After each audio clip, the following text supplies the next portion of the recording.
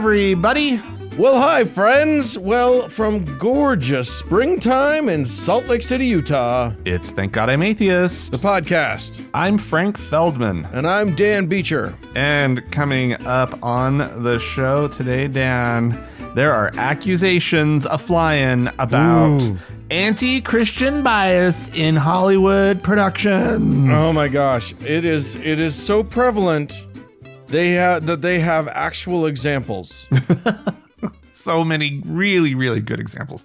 And we also, apparently, strangely, anti-blonde bias, which is also mixed into the whole thing. We'll get to that. Yeah. Maybe they're mad because this was written in the Utah-based Mormon-owned newspaper, the Deseret News, and a lot of Mormon people like to, mostly women like to dye their hair blonde. So maybe they're mad. Maybe it's all part and parcel. Well, there's a lot of little towheads running around this state. So, I mean, blonde is a thing here. Yeah, right? That's true. It is a very white state, and there's a lot of blonde. There's a lot. It's just Caucasian as far as the eye can see. Mm-hmm. The caucasity of it all. Oh, indeed. And they're angry, and they're just sick and tired of these poor representations. And we're sick and tired of them. So we'll talk about it. But first, Dan, some things happened this week we need to talk about. Yeah. One of which, Pew Research, who we love, has released some results of a poll that they conducted last fall, where they surveyed over 10,000 American adults about their attitudes about other religious groups in America. And there have been some interesting shifts. There was, I remember this one, I found a fairly recent one from a number of years ago from 2017, where, us atheists and Muslims were just like bottom of the list. Everybody was just like, those guys fucking suck. Well, things have kind of moved around a little. And at the end of 2022, Muslims and atheists were no longer at the bottom of the list. We're faring okay. I doubt that we're faring too well. This is important. We're faring better than the Mormons by a fair margin. Some key takeaways from the poll. The survey found that 35% of Americans express very or somewhat favorable attitudes toward Jews, while 6% express unfavorable attitudes. Americans overall also express more favorable than unfavorable attitudes toward mainline Protestants. 30% favorable versus 10% unfavorable. And Catholics, they were in the same boat, about 34% favorable versus 18% unfavorable. Interesting. But I wonder if that number would change if they separated Catholic believers from Catholic clergy. Yeah. But when we look at Mormons, a quarter of Americans say they hold very or somewhat unfavorable views of Mormons, while only 15% express favorable opinions. Okay, so I've got my theory as to why this has happened. What are your thoughts for Mormons? For Mormons, I think that they just still haven't really broken through the way they think they have.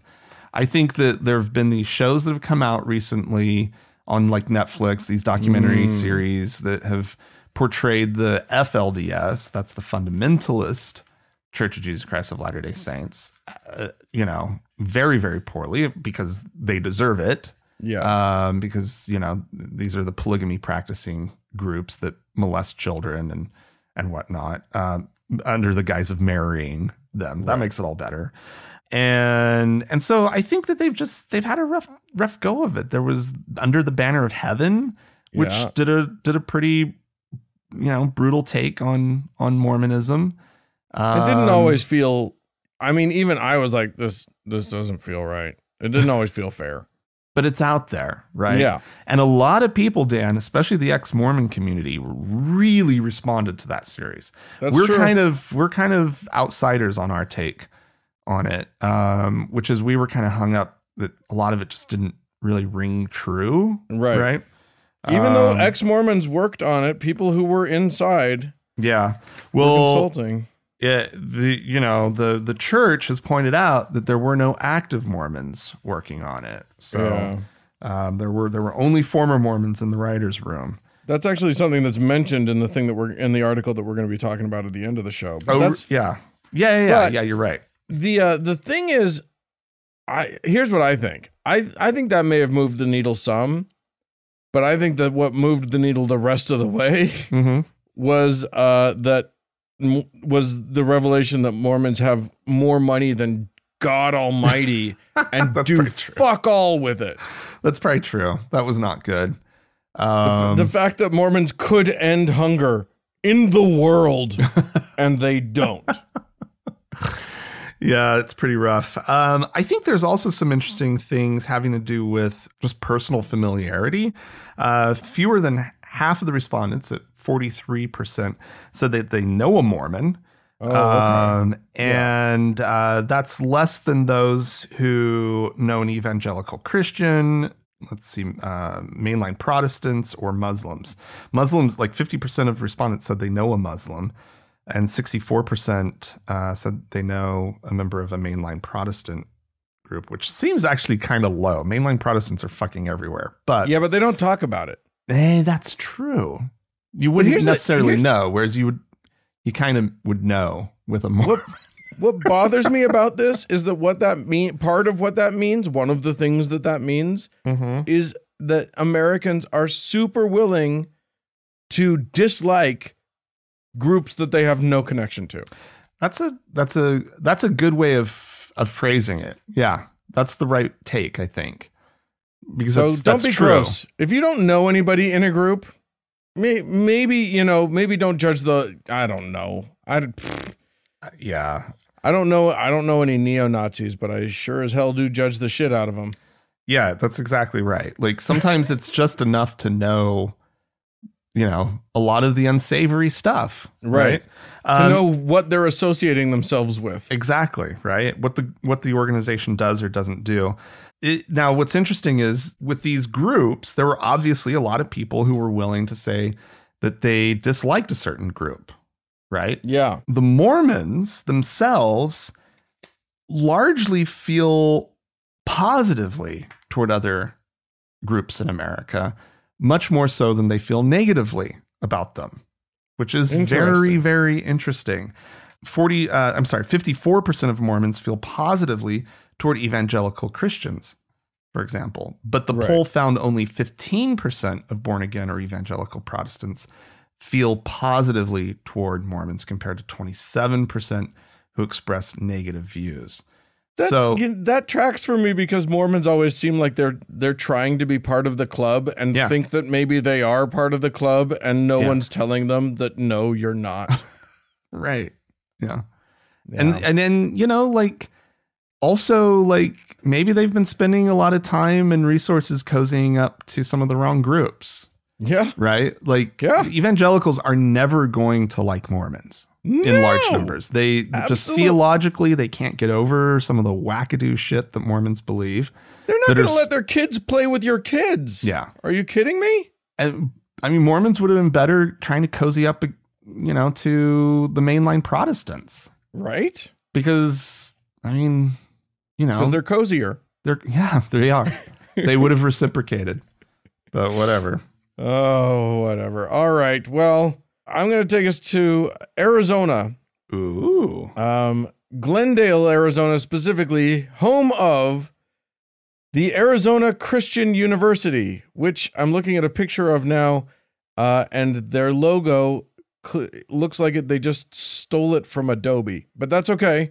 We're not talking about intellectual property rights. We're talking about the fact that Arizona Christian University, which of course is a private university, is suing Washington Elementary School District because that school district, the largest in Arizona, which has more than 25,000 students, wow.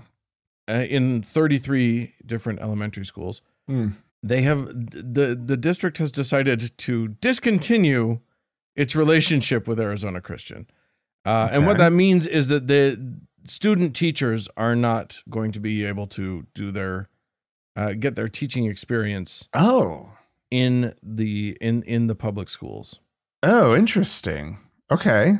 It is due to the reason that this happened is because Arizona Christian has a strong, that is the school district's term, strong anti-LGBTQ stance.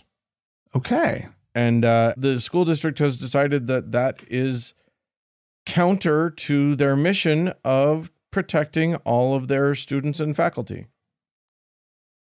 And they feel that student teachers coming from that university pose a risk. They do, it seems. In a statement issued by the district board president, Nikki Gomez-Hueli, they said, while we recognize the right of individuals to practice their faith, public schools are secular institutions. To that end, the board unanimously voted to discontinue its partnership with Arizona Christian University, whose policies do not align with our commitment to create a safe place for our LGBTQ plus students, staff, and community. What? They said this is not a public school board? How did this happen? I know. Well, don't worry. It's obviously going to be struck down by our awful court system. So don't fret here.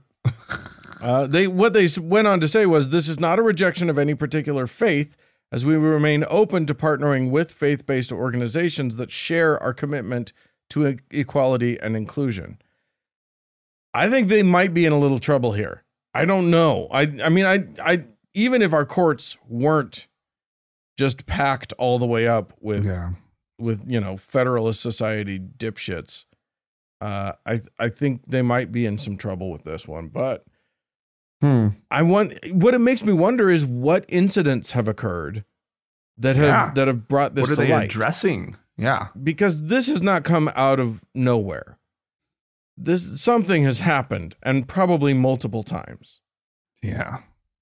But yeah, the schools apparently the board cited their religious mission, which includes its desire to promote, quote, biblically informed values like, quote, traditional sexual morality and lifelong marriage between one man and one woman. This is the university that said that. This is the university. Okay. So if their mission is to send teachers out into the world in order to specifically get those messages to children, I think that it's totally appropriate to say, as long as that's your mission, we're not going to let you near our kids. I think it's awesome. I'm personally shocked. Yeah. And how do we get that school board everywhere in this country? You are now the school board of the country.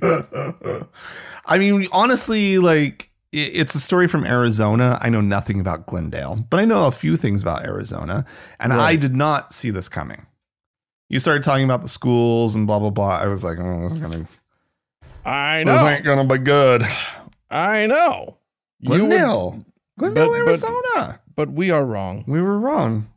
It is we who are mistaken. Yeah. Having negative views about states, subverted. I mean, well, I've got one. We're not wrong about Arizona. Shut up. We know about Arizona. Well, here's another state that this one, though, never fails to subvert your expectations. At all. Oklahoma. Everybody. Oklahoma. Where the wind comes sweeping down the plain. Oklahoma lawmakers, state legislators, were considering a bill having to do with corporal punishment this last week. Corporal punishment, Dan, is allowed in 19 states in this country. Oh, good. Did you know that? I didn't know it was so many. I mean, you look at the map of where it's allowed, and it's a lot of where you would expect. Right. Yeah. It's all We're talking about hitting kids. Hitting kids at the public schools. Public schools being allowed to strike your kid Just as a strike form child. of punishment rather than timeouts. I don't even know if those are popular with teachers anymore, but like, you know, we had our name written on the board, and that was like the worst public shaming ever. Right. Yeah. I don't know how that worked. And there's probably something wrong with it. I know, because what they did in the schools in the 80s, I'm sure doesn't stand anymore. But yeah. Oh my God. Your name written on the board. That was in California. Yeah. But in Oklahoma, when we moved to Oklahoma, I was in high school. And I found out that, I'm sorry, the principal is allowed to do what with that paddle? And by the time you get to high school, it's a paddle. It's not even with their hand. Oh, it's a paddle when you're a little kid, too. Really? Yeah, but they're not like, you know, full on. Well, I'm sure it happens where they're like full on swinging at the kid. But like, depends on how they're much supposed they hate to that just kid. like, you know, smack them, not, you know, not cane them in some sort of like, you know, whatever. Anyway, so there are 19 states where it's allowed, largely in the South. Places like Colorado really surprised me. I bet there's a lot of school districts that just prohibit it specifically, but state law does allow it. Anyway, Oklahoma was the legislators were considering a bill that would have ended corporal punishment, not entirely, just for disabled students. And and it did not pass. They could not find enough votes in the Oklahoma state legislature to not allow the principals to strike disabled students. What the fuck is wrong with you? Well, Dan, I'll tell you what's wrong. It has to do with Proverbs 29, according to Representative Jim Olson, a Republican. Shock and horror. The rod and reproof give wisdom, but a child left to himself bringeth his mother to shame. He quoted the Bible as saying, adding that the biblical line seems to endorse the use of corporal punishment. He also provided an example from a constituent who said his disabled child did not respond to positive motivation, but instead, quote, responded very well to corporal punishment. By very well, do you mean very strongly? Because there's a difference. That's exactly it, right?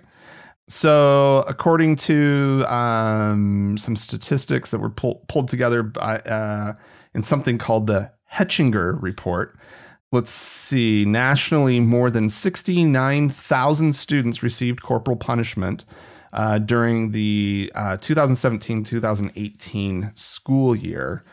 And yeah, there's some pretty striking details. For example, and this is not part of that report, I don't think, but in Tennessee, disabled students were paddled at more than twice the rate as the general population of students, which just seems just terribly awful, and it's so fucking cruel backwards and just fucked up, especially because, you know, the rest of the country uses evidence-based, you know, standards, like the positive behavior interventions and supports, the PBIS, I guess. Don't say PBIS. That's the PBIS, I guess. It's used to support students' behavioral, academic, social, emotional, and mental health needs, and greatly benefits disabled students as a model or if whatever. You're too fucking lazy or unskilled to be able to deal with special education, special needs students without hitting them, it's unbelievable. You don't belong in a school. That's not where go work in sanitation or anything else. You don't belong there. But you know, Oklahoma. That's all. That's all I want to say. And everybody, listeners who are in Oklahoma, listen. I spent a good amount of time in Oklahoma growing up. I know what it's about. Yeah, just Oklahoma. Just get out. Get out of Oklahoma. Oh, that's easy to say, right? But like, we'll start a fund. We're going to start a fund to get you out of Oklahoma. Everybody get out. It's a lost cause. Oh, Lord Jesus. If you can't pass a law saying you're not allowed to hit mentally disabled students. Yeah. And then use the Bible to back you up. Yeah. I know, right? That should be the easiest. Oh, obviously we'll sail this through. Yeah. What the fuck is wrong with humans? No. All right. I mean, that should be the subtitle of this show. Yeah. I don't know why I'm so up in arms. Everything we talk about is what the fuck is wrong with humans, including my next story, which takes place in South Carolina, where a 15-year-old freshman at River Bluff High School, one Marissa Barnwell, because the family went public with this story. She was not yet in class. She was on her way to class, and they started doing the Pledge of Allegiance over the loudspeakers. And she did not. She was walking in the hallway, did not choose to stop and participate in the pledge. Which, by the way, the law apparently in what Carolina, South Carolina, is that you have to everybody has to do the pledge unless you don't want to. Which great, like it is mandatory, but you can opt out. Okay. So she was walking down the hall, opting out. Apparently, she, according to her, not the only person walking down the hall. And not saying the pledge in the middle of the hallway, which would be weird no matter what.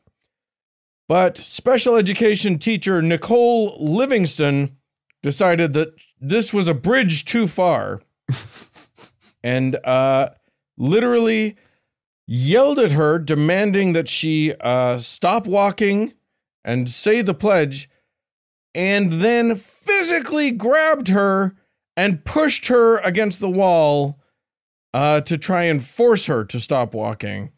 What? And say this creepy chant with the rest of the school. You said special education teacher? Yeah. She happened to just be in the hallway and just lost her goddamn mind because this young woman wasn't honoring the fucking and what state country. Was this? South Carolina. Oh yeah, okay, that's one of the child abuse states. There you go. So According she was to my well map. within her rights. Absolutely. Well, the family is suing, so maybe she wasn't within her rights, especially since the state allows the student to opt out. So the student was not actually breaking any rules. It does feel a little much to apply corporal punishment when no rules are being broken. It feels like if you're going to do corporal punishment, you likely should save it for, when something's gone wrong. Yeah. I don't think, I'm going to point this out because I don't think that it is insignificant. There's nothing that points to this other than its existence. I'm just going to point out the teacher was white, the student was black. Oh. I don't think that that's a power dynamic that is insignificant in this moment. Yeah. So there you go. And I will say, what that teacher did was not corporal punishment. No, as typically defined by schools and right. in these places where it is allowed. It's actually like there are rules around it. It's not right. I'm not defending it, but like just to point out that like no. That this doesn't qualify. That doesn't qualify this is the illegal abuse of a child as opposed to the perfectly legal abuse of children. Exactly. Oh golly, Dan. All right. You remember Jeffrey Holland, right?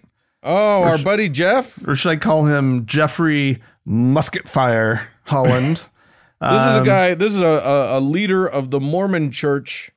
What is he? Is he in the He's an apostle. He's in the top 12? So he's in the top 15. Oh, okay. He's one of the Q15, as they like to call them. That's not like official. That's more like a little nicknamey, whatever. But yeah, so he's a member of the 12 apostles, that group. The quorum of the 15. Right. Or no, the quorum of the 12. The quorum of the 12, which is below the first presidency, which is made up of 3. Yeah, that's where the 15. Okay. That's like the main group of guys that sort of run the whole thing. The prophet is the longest serving member of that group, and then he chooses like 2 of the members of that group to form the first presidency, leaving 12. Anyway, we're totally getting off topic here, but just to say, he's super top at the Mormon church. He's high up there. And he got some attention a couple years ago while giving a talk at Brigham Young University. And he used the term, he sort of urged those in it, the faculty and staff of Brigham Young University to sort of take up their muskets, he said, right? To defend, among other things, marriage as the union of a man and a woman, right? That's what kind of really got everybody's attention. Also, the fact that he was clearly basically a saying, metaphor, but it was he was using a violent metaphor. Yeah. He was saying we need to be fighting against gay people, is what he was saying. And he used a violent metaphor, which and didn't people pointed sit well out with people. Yeah, weird. Why was everybody getting so up in arms about it? All he was saying is violence, gay people. You do the math. Yeah, and lest you think that we're sort of dwelling too much on the whole gay marriage thing, he also, during the same speech, he also criticized a commencement speech that had been given by BYU's valedictorian a couple years before that, where the kid came out to the public as gay during his commencement speech, and he called himself a gay son of God. And Jeffrey Holland decided that he was going to take this moment, speaking to people at Brigham Young University, to criticize that brave young man. Which, by the way, that's undeniably brave. Oh yeah, absolutely. To use your commencement speech at BYU to come out, that is balls right there. My friends. Well, this last week, Southern Utah University, which is located in Cedar City, and it's a public university, right? I want to point that out. Not affiliated with the church. Correct. They announced their keynote speaker at their upcoming graduation ceremonies. Do you want to take any guess who that person is, Dan? Is it a prominent Utahn with ties to one of the major organizations here in our state? Who encourages taking up muskets to defend the faith? Yes! Jeffrey Holland. Oh. Everybody. The homophobe in chief. They just feel, and the SUU, they just feel like this is a real get for them. Right? Home run. President Mindy Benson announced that she was, quote, delighted that Holland will be at the commencement this year speaking, and his address will offer inspiration to our graduates to embrace lifelong learning and give back to their communities as they leave SUU and continue to build their lives, she said. I hope people show up with muskets. That would actually be amazing. Well, as you can kind of guess, I mean, just because it's Jeffrey Holland, like they probably could have picked an apostle to come speak who wouldn't have been as poorly received by certain parts of the student body. Yeah. As of 6:45 p.m.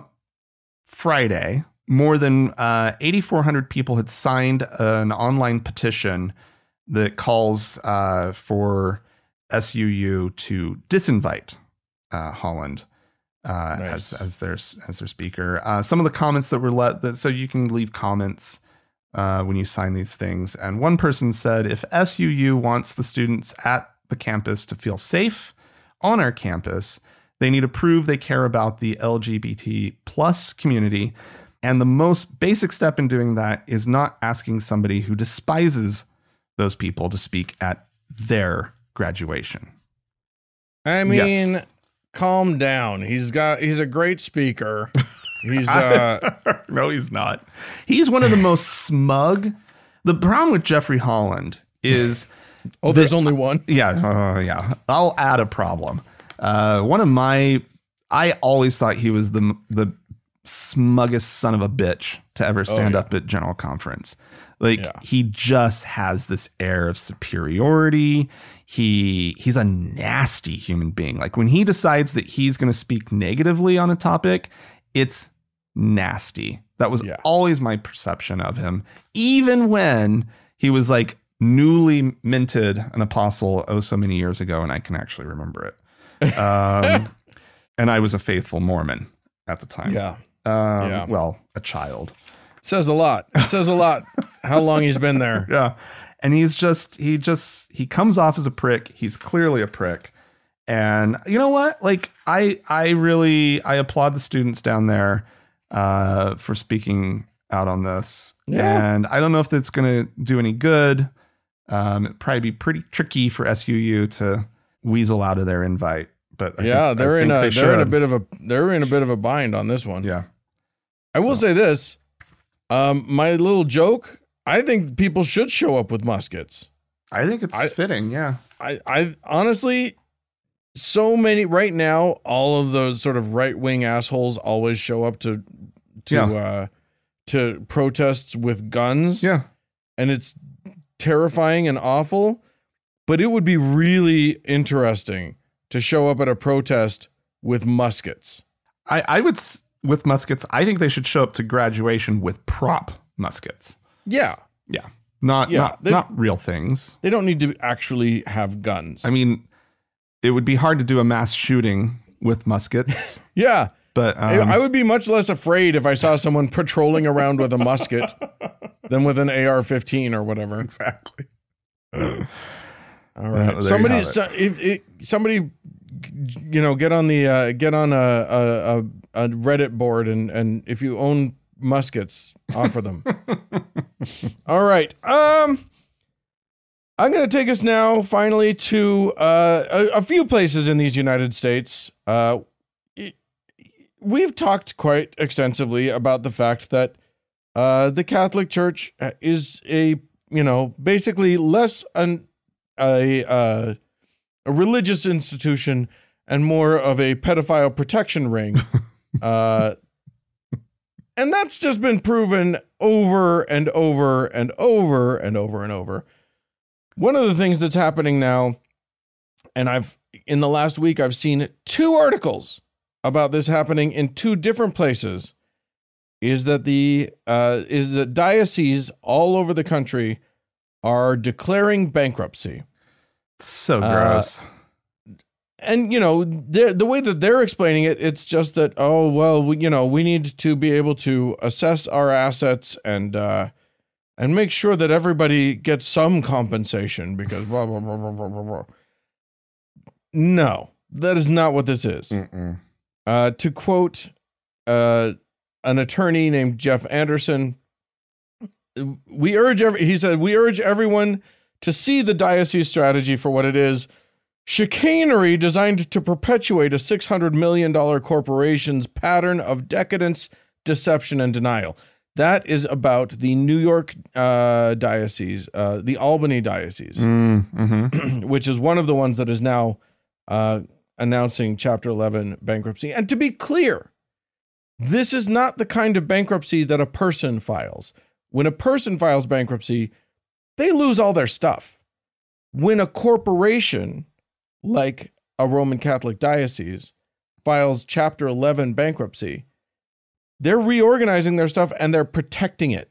It's actually a way to try to say, we don't have enough money. So literally it's a way to try and keep settlements that are potential settlements and rulings from judges, adverse rulings, down to minimal amounts. It is a way to get out of paying what they should be paying to their victims. I mean, it sounds prudent from a financial perspective. Like they're protecting their assets, Dan. They are protecting their assets. I mean, I think they would be, financially irresponsible if they didn't do this, Dan.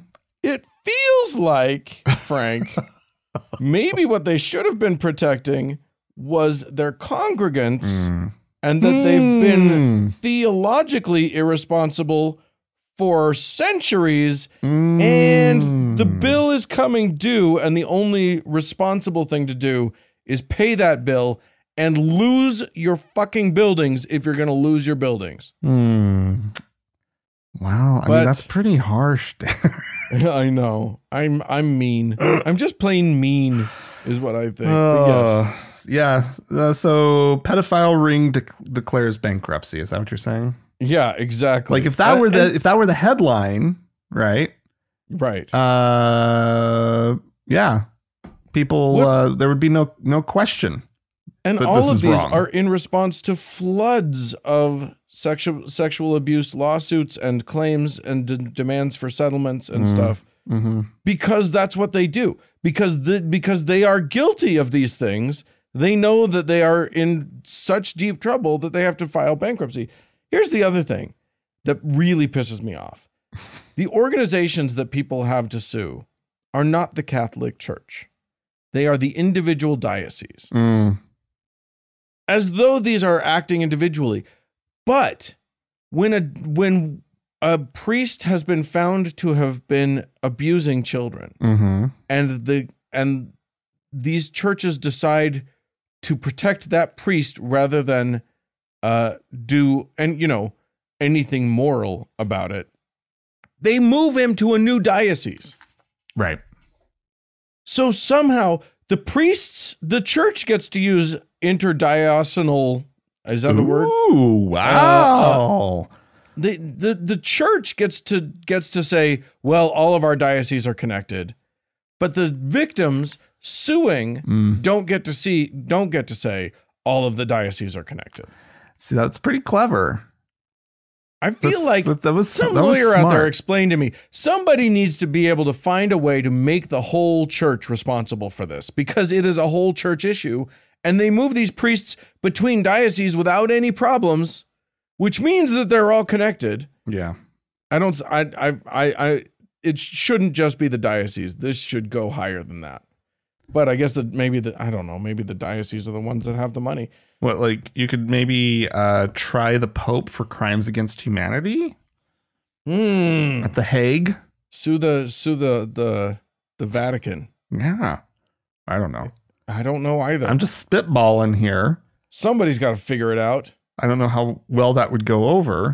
Yeah, we talked last week about Germany, about reparations going from Germany. I read another thing about reparations in France and stuff. So, victims are getting some sort of restitution. It's not real restitution. You can't fix what they broke. No. But I mean, the church needs to feel this. Yes, or else they're never going to fix it. And they're not fixing it. That's the sick part. Yeah. All right. Well, ladies and gentlemen, friends at home, if you have any comments if you have any light that you can shed on this or any of our stories, please write into us, podcast@thankgodimatheist.com. Or call and leave us a voicemail message. We'd love to hear from you. The telephone number is 424-666-8442. Stick around. There's more show coming up.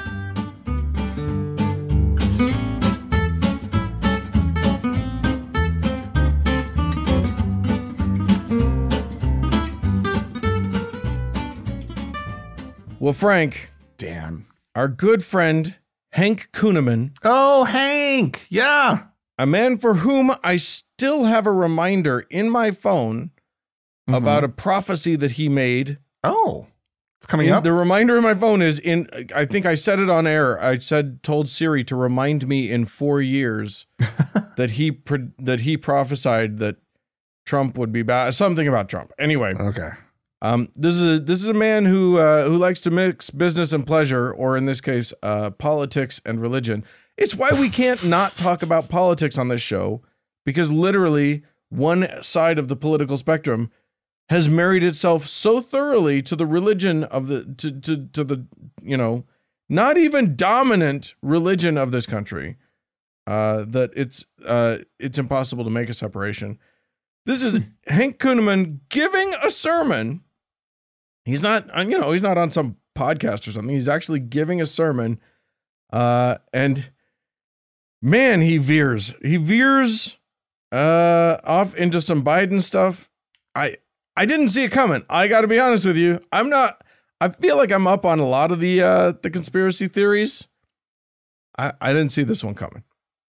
You can build your life on sand and be woke, it'll fall. You can build your church on woke, it's going to fall. Or you can build it on the rock, which is the kingdom of God, and it'll stand no matter what happens. Wind, floods, rain, egg prices, inflation, a fake administration, 46 that does not exist. Interesting that God said that from the very start, November 4th. This is a fake administration. It doesn't exist. Why would he say that? And then you got a guy, when I look at pictures, I don't know how many guys are trying to be him. Oh, you're a conspiracist. No, I'm a realist. I'm a cartoonist. I can recognize when somebody doesn't look the same. First of all, you got different looking eyes, different looking head, different looking earlobes. Well, Pastor, you're just one of those conspiracies. I don't read conspiracies. I don't even listen to the news. I'm just telling you, when I've seen pictures, I'm like, what are you trying to do? You're trying to pull the wool over our eyes. And I ain't buying it because I ain't deceived. That's just a side note because I had to put a little political commentary in there. Look at Revelation 13, verse 8. Oh, look him up. I even matched his signatures once. Somebody said it to me. I'm like, ain't it the same signature? Boy, some people are mad right now. Don't mess with my Biden. Well, no, B-Y-E-D-O-N-E. Biden. There you go. I'm not playing their game. Thank you. Frank, is the game he's not playing reality? I guess so, but I love his catty little bye done. Bye done. Bye. I'm not playing their game. That is not the real Biden. I saw the movie, Dave. I know what's happening in the world. Shit, no kidding. That was a fun movie, by the way. It was a fun movie. That's a little that was a 90s fun throwback. reference, though. Well, yeah. Anyway, oh Lord, how do you even respond to that? I mean, like this level of conspiratorial thinking is just like you can't argue with it, right? Like it's so just. I mean, you can't really argue with conspiratorial thinking anyway because it's not really based in reality, right? But you're not on a level playing field when it comes to the conversation. If you're willing to believe this. Right. That they have dummy versions of Biden running around. Right. Yeah. I don't. I mean, this guy, you're just a lost cause at that point. Like maybe is he animatronic? Is it? I mean, I've seen some of those Boston Robotics videos. Like, yeah. Whew. Yeah, they can make close. A Biden.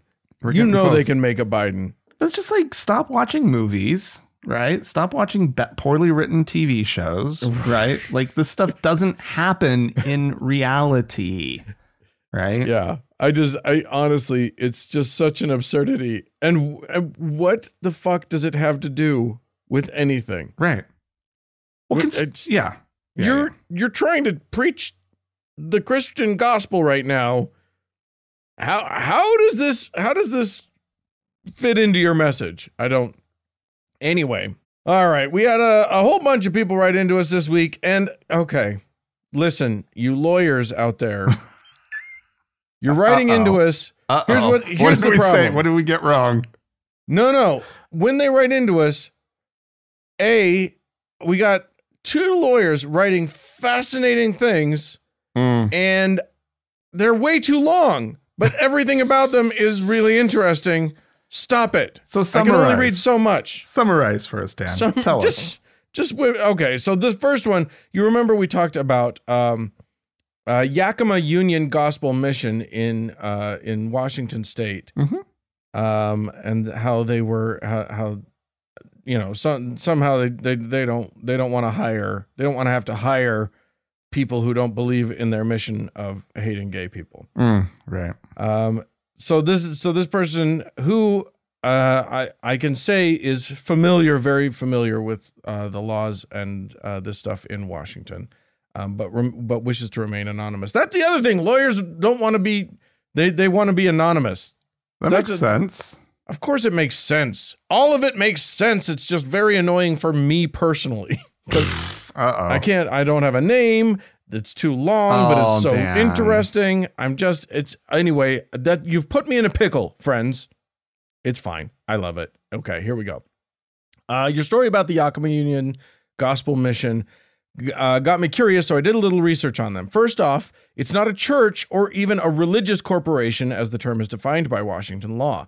It is a charitable corporation, 501c3. That's an important distinction because there are greater protections for churches as opposed to charities. Yeah, okay. While it's tax exempt like a church, laws require a great deal more public disclosure of charities. I think if UGM were an actual church, I'd have a harder time saying they can't discriminate against people who don't believe like they do. Second, UGM Yakima isn't just a soup kitchen. It raises roughly $7 million per year and is worth more than $10 million. Holy They provide shit. shelter, meals, medical services, and operate a thrift store. If it was a small organization with only a few employees, I might feel differently, but given its size and the services they offer, the Washington law against discrimination, we call it WALAD, should apply. I think it was Frank that touched on my next point, which is that we as a society rely on nonprofits to provide services that governments won't. Right. From what I can tell, there are 6 homeless shelters in Yakima, which is a city of just under 100,000 people. It's an agricultural area too, so there are a ton of migrant farm workers that aren't included in that population figure. Of the 6, it looks like maybe 2 aren't overtly religious, but UGM is by far the largest. Exempting it from WALAD would have a huge impact on a small population. Additionally, if we don't apply WALAD to UGM for employment, then isn't the next step to allow them to discriminate against clientele also? At some point, does that mean unhoused atheists just can't get services? Muslims, gay people? If UGM decided black people were against their religion, would they be able to discriminate against clientele based on race? The argument that people can just go somewhere else is hollow, where the vast majority of our country is rural. You guys live in Utah, so I know you understand. Imagine if it was legal for gas station owners to discriminate based on religion, and a bunch decided to only sell gas to Mormons. There'd probably be swaths of Utah where non-Mormons couldn't go because they'd run out of gas. People make fun of the florist case and the masterpiece cake case, but they don't consider that decisions that sound like they only affect cake have a tendency to trickle down to more serious services. If a baker can discriminate against a gay couple, why can't a hotel? Why can't a restaurant? Why can't a doctor? Right. That's wonderful. That's great. There you go. Yeah. I think that's absolutely right. Tyler also, wrote, Dan, not to, I think it's Yakima. Yeah. Just like, it sounded very fancy the way you were saying it. What was I saying? Yakima. Yakima. Yeah. Anyway. I like both. I think Yakima is more fun to say. I should have been saying Yakima the whole time just because it's more fun. Anyway. All right. Hey, Frank and Dan, this is from Tyler. Tyler says, your story on this past week's episode about Pope John Paul II, you'll recall that that a Polish news station connected him while he was a Polish archbishop to shuffling around, to aiding and abetting pedophile priests. Right. So your story on this past week's episode about Pope John Paul II and his connection with abuse cover-ups within the Catholic Church reminded me of something that's close to home for me. While it's obviously not surprising, it does shed a very awkward light on a piece of architecture we have here in my hometown of Baltimore. When the Pope visited in 1995, the Baltimore Basilica added a prayer garden in dedication to Pope Johnny P., along with what, in retrospect, is a very creepy statue. And Tyler sent a photograph of said statue, which has the Pope sort of embracing two children. I remember the first time I saw children. He loves the kids, you see. Oh, and kids love him. Tyler says, I remember the first time I saw this statue, I was in the middle of my deconversion process, and I thought to myself, what are the odds that this guy was involved in some horrific scandal involving kids? Turns out way better than I'd hoped, since that's not a bet I would want to win. Yeah. Yeah, sorry. I mean, he was a leader in the Catholic Church, so that seems to be enough to make that bet a bad bet. We have a voicemail, do we not? We do indeed, Dan. Yeah, I think we should just play it. He asks a question. Let's just let him, he sets it up. Let's let him ask it. This is Pete. Hey, Frank and Dan, this is Pete in Colorado. I was just listening to episode 587, and you guys were talking about Mormons not wanting to have to report the crimes of their clergy or whatever because it would affect their image. And it got me thinking, the crime rate in Salt Lake County is well higher than the national average. I was just looking it up, and it was something like 3 times higher than the national average. And I know there's only about half the population there is Mormon, but I'm just kind of wondering, in your experience growing up, did you hear your parents or whoever talk about crime and make it sound as if it was not Mormons doing it? Just along the same theme of preserving the image.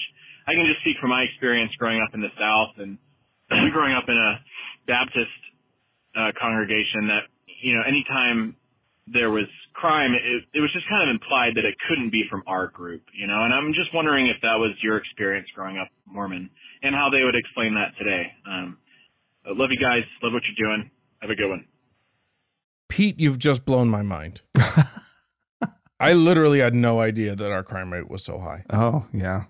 Huh. I wonder what the crimes are. Probably wage theft. That's always like it's always white collar crime. White collar crimes that are the real crime. Like those are the ones that actually they don't get prosecuted though. So I'm guessing those aren't considered.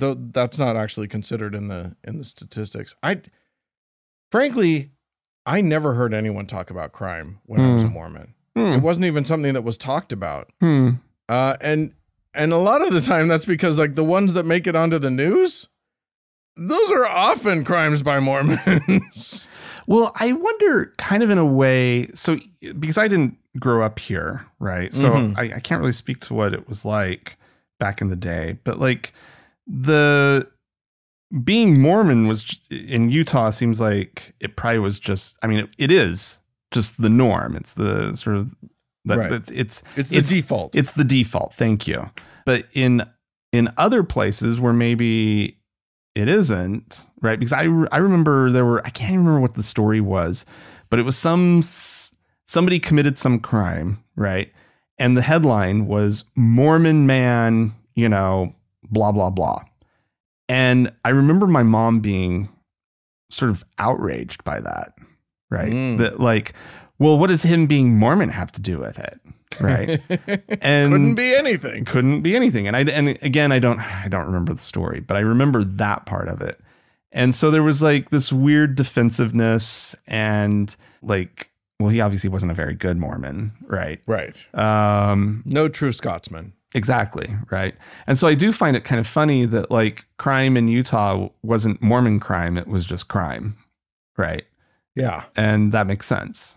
It makes sense because one of the main TV stations with the most popular news broadcast is also owned by the Mormon Church. And one of the main newspapers is owned by the Mormon Church. And so everything's going to always have it couldn't be the Mormons, but not even stating it. Right. Because it's just so funny assumed, right? Unless it's, I almost wonder how, if there was the equivalent here in Utah of the Mormon man blank commits crime, whatever. If there was Catholic, Catholic kills wife, right?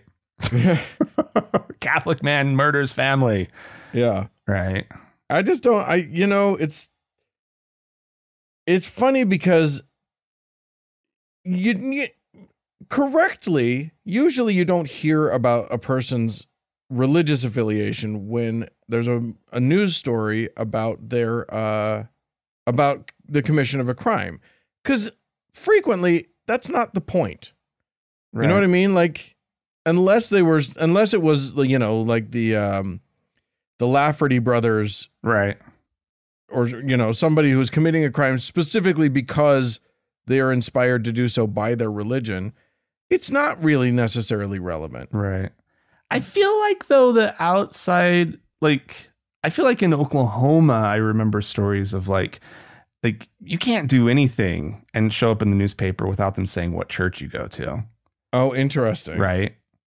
Like, well, at least that's how I kind of remember it. Like, there was always the mention of, and so attends First Baptist Church on, you know, such and such road.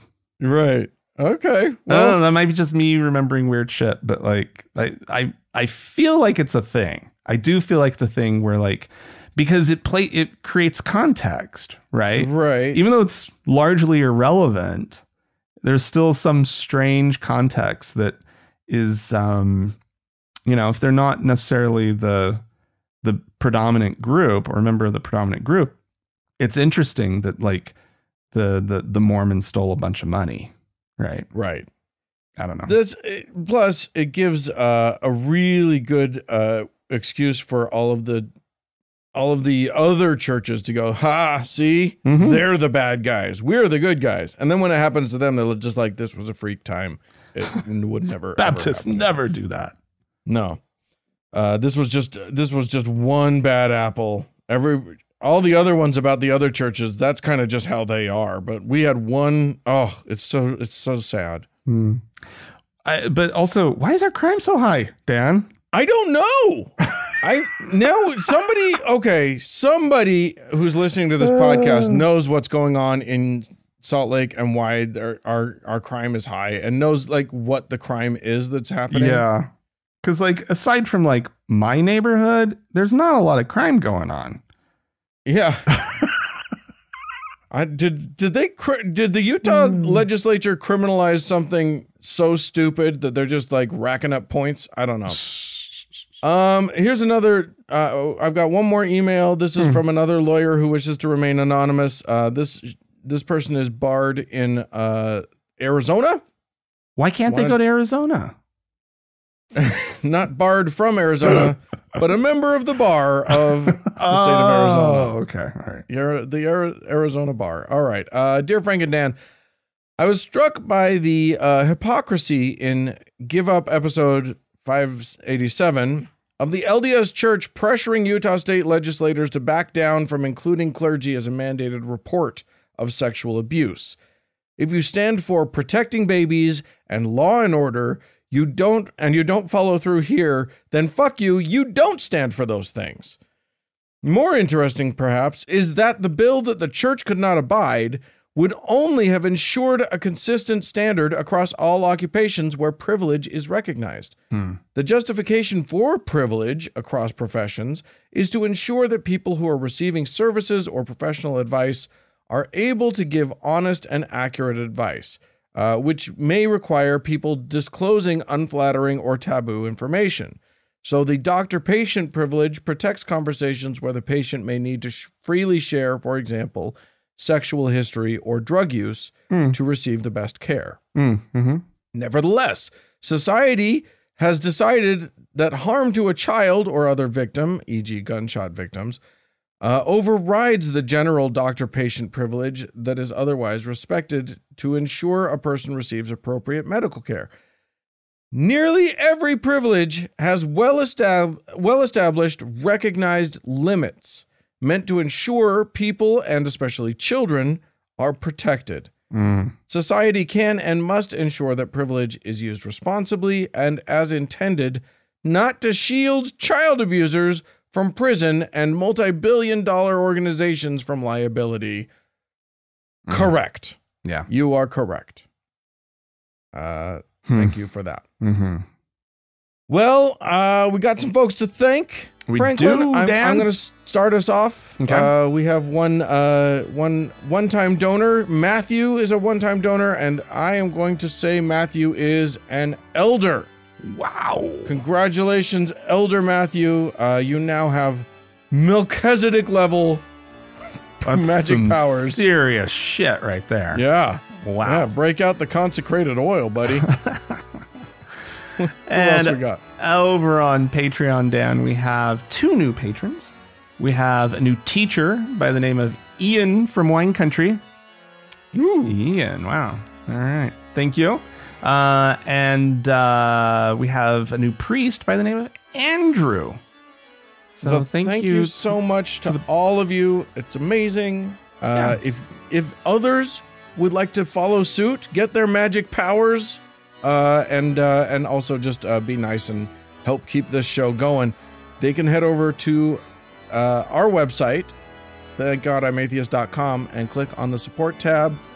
You can do a one-time donation on PayPal. You can become a patron. There are perks to being a patron over on Patreon, including the Frank and Dan Diary, which we do every week, among other things. So do it. Be a patron. Indeed. And as always, Dan, we have our top donor to thank, our Lord and Savior, Austin. More show coming up.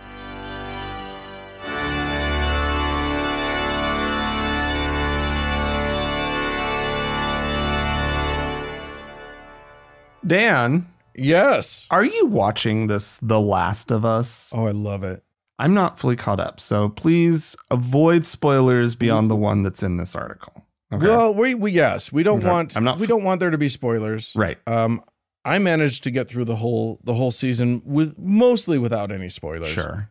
It's great. I figure everybody dies at the end, so like, Well, is that a spoiler? they are looking to a season 2. So I don't think you need. How to are they going to do that if everybody dies? Why does everybody die? That's so weird. Okay. Why are you assuming that?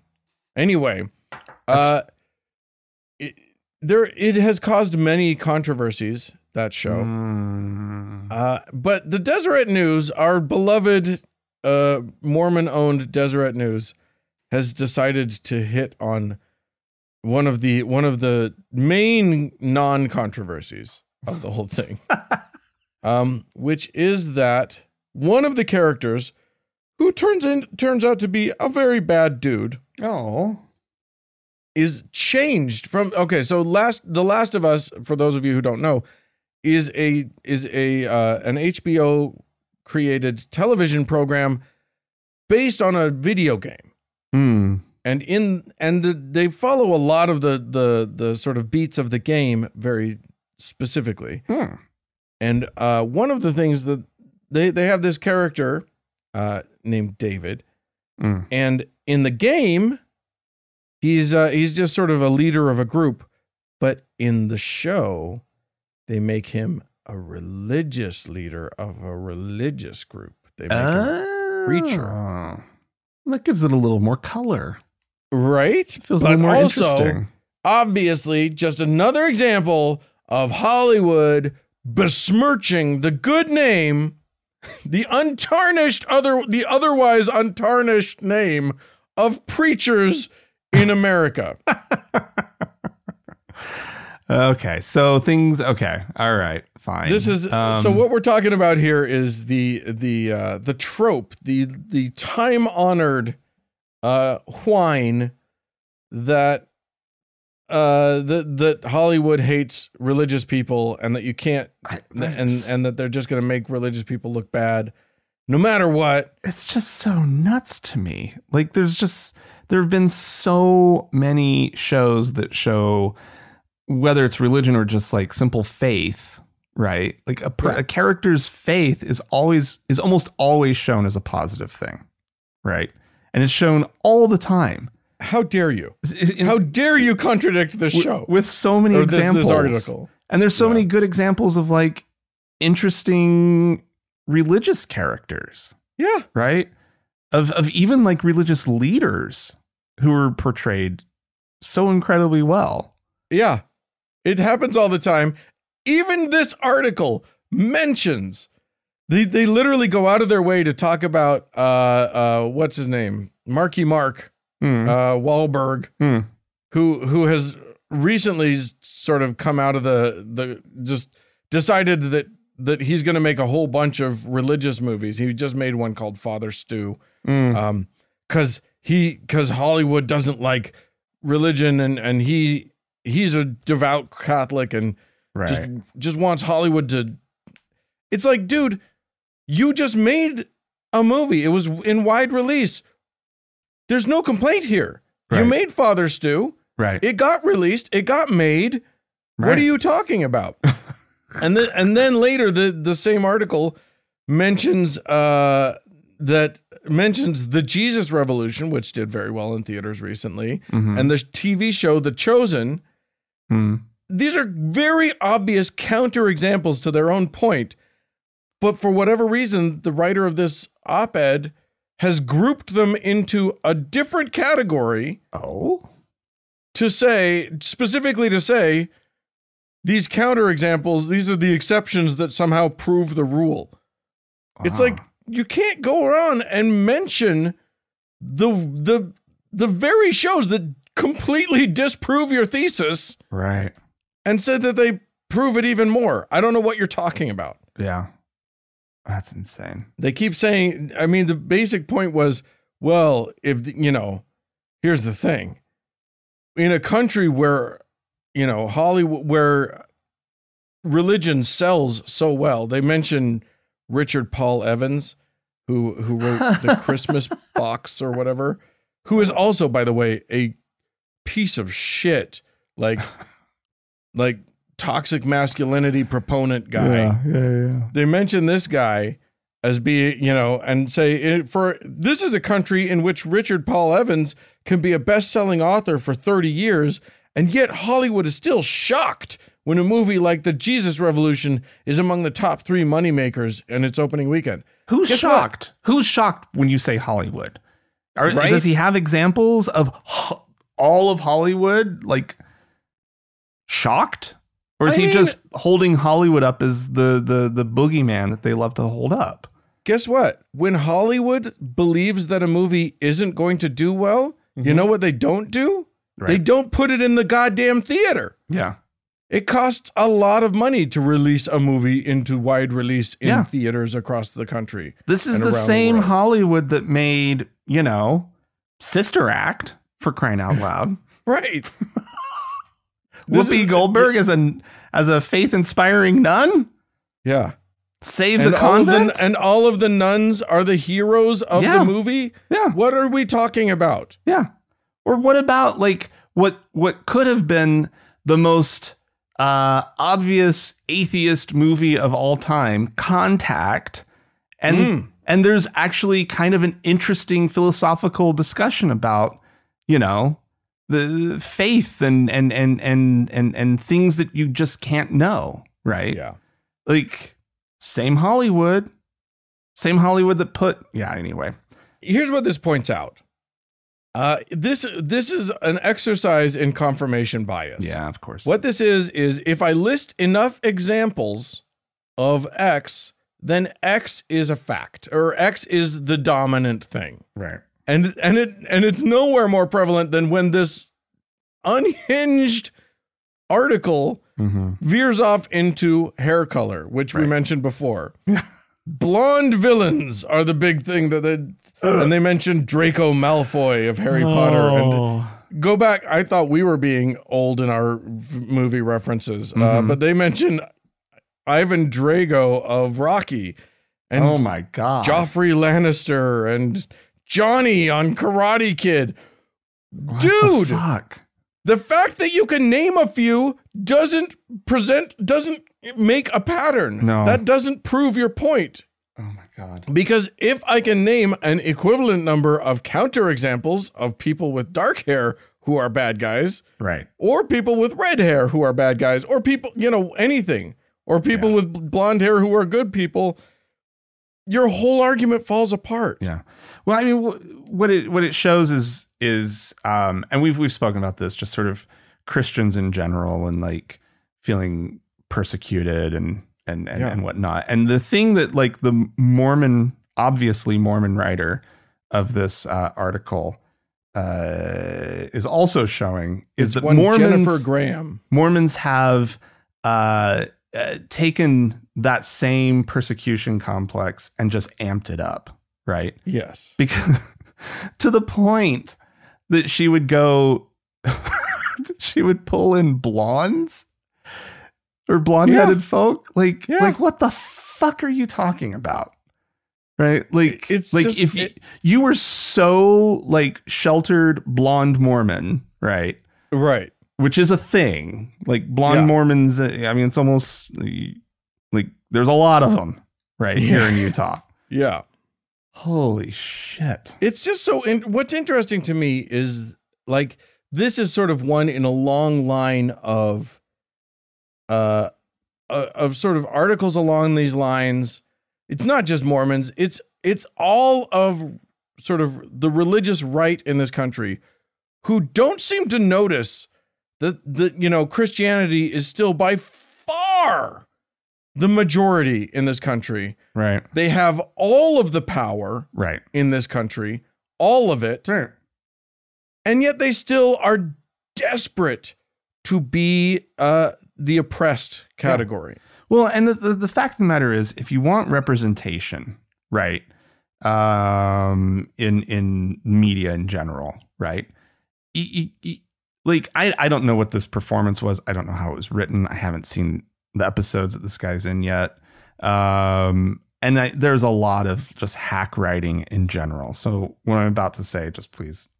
But like if you're wanting representation, there's going to be good representation and there's going to be bad representation, right? Yeah. Like like a fully sort of honest and open portrayal of whatever your group is, right? Like you're not always going to like all of it. No. Right. And there's going to be some that's really well done and it could even still be in like a negative light. And there's going to be some that's just hackneyed. Right. And just it's just poorly done. Sorry. That's just how it kind of goes. Sometimes people just fucking get it wrong. They don't know how to write about, other groups. But here's like the other thing. I'm sorry. You finish your point. No, I was close to it. The thing that I'm hung up on is the fact that like, guys, just writing nice things about nice people, that ain't cinema. Yeah. That's boring. Yep. Nobody wants that. Right.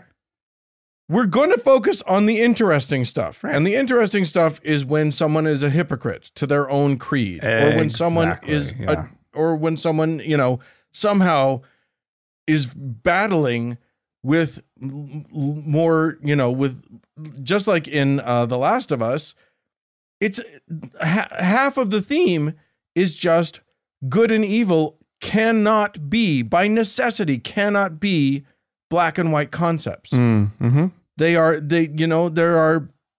You have to battle with it. You have to grow a deeper understanding of what is okay and what isn't okay. And people, people of good conscience are going to disagree on what is the right thing to do in lots of situations. And that's the whole point of the show. So guess what? Religion is going to come into it. Yeah. That's just part of how religion works. Religion likes black and whiteness, and that is a problematic thing in a post-apocalyptic world. Also in a non-post-apocalyptic world, in a pre-apocalyptic world, but it's easier to point out when there's been an apocalypse. Yeah, or in a what do you say when you're sort of in the apocalypse? Because sometimes it kind of does feel like a mid-apocalypse movie, or just life. Yeah. We're in the middle of it. Jesus Christ. Yeah. Oh man, is human life just perpetually mid-apocalypse? Yes, of course. Are we just perpetually in the middle of the worst things? Just always. All right. Yeah. Well, friends, if you would like to chime in on this or any topic that we've covered today, please feel free to do so. Podcast at thankgodimatheist.com. Or call and leave us a voicemail message. We'd love to hear your voice. The telephone number is 424-666-8442. Indeed. Hey, go to the Facebook page, facebook.com/TGIAtheist, and click the like button. And if you'd like to join one of our members-only lounges, you can do so. Go to our website, thankgodimatheist.com/members-only. Hey, thanks so much to the Red Rock Hot Club for the use of their fine music. And thanks to Gordon Johnston for the use of his music. And thanks to all of y'all for tuning in. We sure do appreciate you. Thanks so much. Bye-bye. Bye.